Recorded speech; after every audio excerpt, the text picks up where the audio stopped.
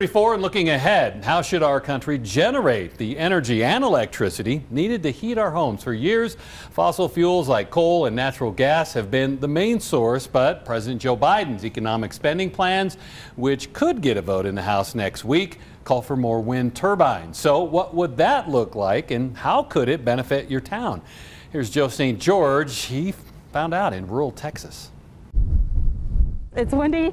It feels like a fall day in Texas. Alito Castillo is taking us for a walk, and while there are plenty of windy cities around the country, we have an awesome wind turbine.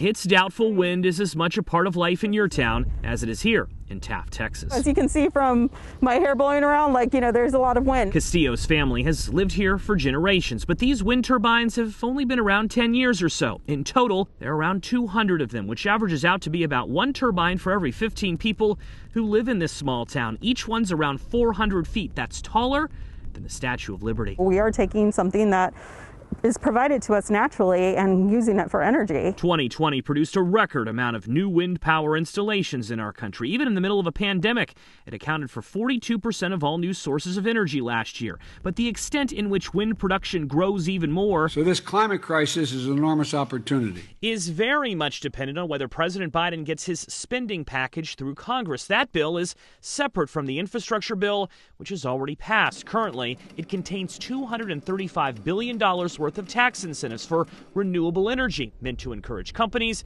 to make more investments in projects like this. It's an industry that supports not only the landowner. Sergio Contreras is with Rio Grande Valley Partnership. He says wind turbine construction doesn't just create jobs in places where there are few, it creates new forms of tax revenue. The county government where these were built has received over $40 million from the operator since 2006. It's also transforming education. So the community colleges have implemented brand new programs to provide this workforce.